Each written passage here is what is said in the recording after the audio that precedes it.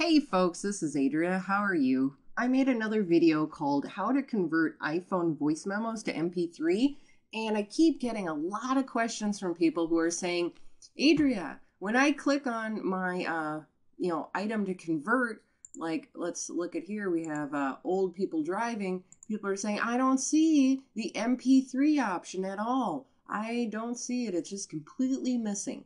So this video is to show you how to in iTunes, set up the MP3 conversion. In this case, old people driving, right, is a thought that I shared and why I think it's dangerous sometimes for old people to drive, because I saw this old person almost run over someone, right? Anyway, I recorded this on my iPhone. It was my 3GS. We can see here that it's an M4A file, but I want this as an MP3, so then I can bring it into Audacity and edit it, right? But when I want to convert it, there's no option. What's going on? I'll show you. So what you have to do is you have to go over to your preferences and you have to change your import options. They need to be for import as MP3.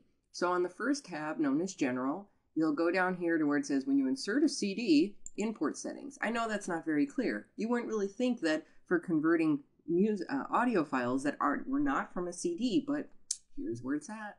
So import using MP3 encoder. Boom. Now I'm going to hit OK, and I'm going to hit OK again. Now, if I want to convert old people driving, all I do is I right-click, and there we go. Create MP3 version. That's also available up here in the advanced menu. And then I go ahead and hit it, and wow, it was that fast because it was only 50 seconds long of my thoughts. So that is how you make the option Create MP3 version available in iTunes. Enjoy.